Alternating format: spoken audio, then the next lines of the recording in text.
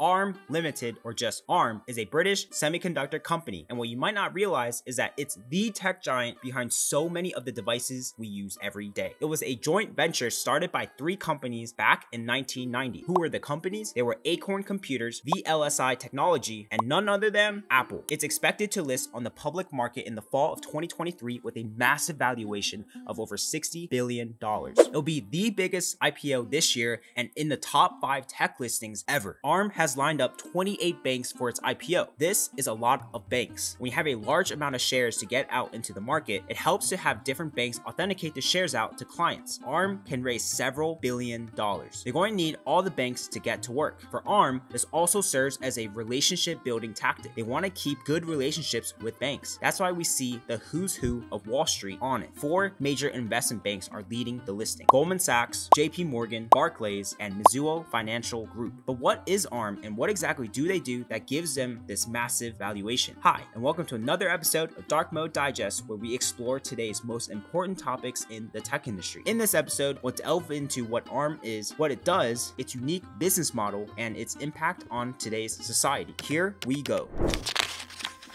ARM Limited, often referred to as ARM, is a company that hails from the UK. The company was founded in November 1990 as Advanced RISC Machines Ltd. and was structured as a joint venture between Acorn Computers, Apple, and VLSI Technology. Acorns provided 12 employees, Apple provided $3 million in funding, and VLSI provided tools to build its technology. One of the VPs at Apple, Larry Tesler, actually became the first CEO of this new venture. ARM's primary business is the design of ARM processors, which are CPUs. For context, a CPU is a central processing unit, which is the main processor in a computer. It's a tiny chip located on the computer's motherboard that acts as a computer's control center. Its job is to listen for input data from devices like a mouse, keyboard, or other software, look up instructions for that data, and then execute those instructions. ARM also offers products such as AI platforms, CPUs, NPUs, which are neural processing units used to accelerate machine learning workloads, graphics and multimedia, development tools, custom system-on-a-chip infrastructure, processors, and Internet of Things products. It's known for designing the architecture used in low-power, highly efficient chips that power smartphones, hard drives, and other devices. Apple actually uses ARM architecture in its silicon processors for iPhones, iPads, and Apple Watches. In 2020, Apple famously began dropping Intel processors in its MacBooks for its own custom-designed CPUs that leverage ARM's architecture. Microsoft offers ARM-based versions of its Surface computers and Windows editions that can run on ARM-based PCs. Samsung uses ARM architecture in its CPUs. AWS, Oracle, Google, Alibaba, Tencent, and Baidu all incorporate ARM technology into their products and services. But what exactly does this mean to use ARM architecture?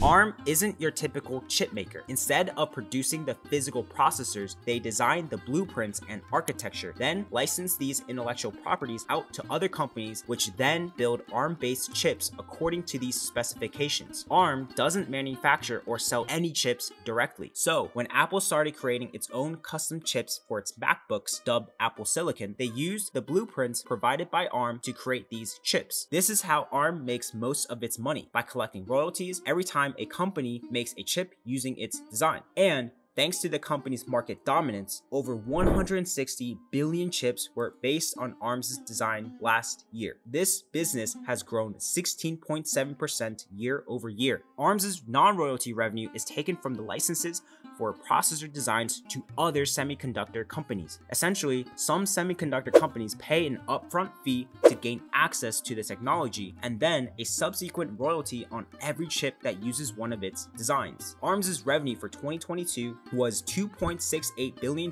which is actually a 1% decline from 2021 at $2.7 billion.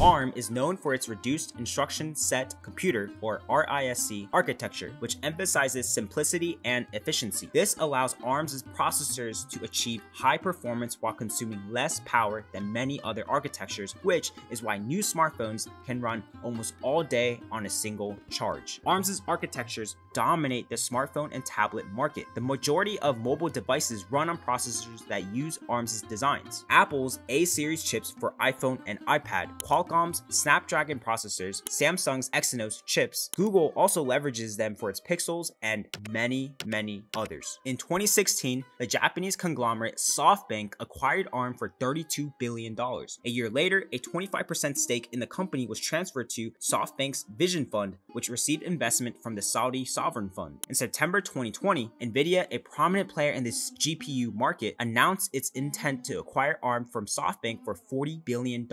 This acquisition aimed to combine Nvidia's AI computing capabilities with ARM's vast ecosystem to expand into different markets. SoftBank Group would acquire slightly less than a 10% stake in Nvidia, and ARM would maintain its headquarters in Cambridge. There were many people opposing this deal due to national security concerns from the UK and competition concerns from fellow tech companies like Google and Microsoft, whose chips in use or on sale heavily relied on ARM's intellectual property. This sale eventually got canceled in February 2022. Being a subsidiary of SoftBank Group Corp, SoftBank plans to have ARM raise $8 billion through an IPO on the NASDAQ. ARM has 250 plus billion chips in everything from sensors to smartphones to servers. Its approach to processor design and its licensing model have revolutionized the semiconductor industry, allowing a multitude of manufacturers to create customized solutions tailored to specific needs while maintaining compatibility with a widely accepted architecture. So when you're using your phone, tablet, or laptop, just remember that it's most likely powered by ARM's technology.